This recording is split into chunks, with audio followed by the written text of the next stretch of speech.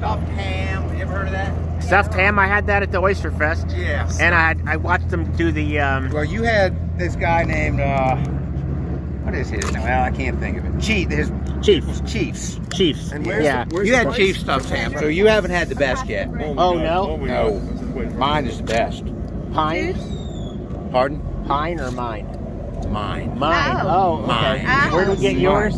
At Crab Knockers. Crab Knock. And that's in Leonardtown? It's in Leonardtown, yeah. And we make homemade soups, stuffed ham. I had a lady that just came into my store the other day, an older woman, and she said, Mike, she said, I was at the county fair. And somebody told me that Chiefs was there selling stuffed ham and that his was the best. And she said, so I went and got a sandwich. And she said, guess what? Thank you so much. His is not the best. Oh, wow. Yours is still the best. All right. But my recipe has been in the county for 100 years. No. Yeah, it came from my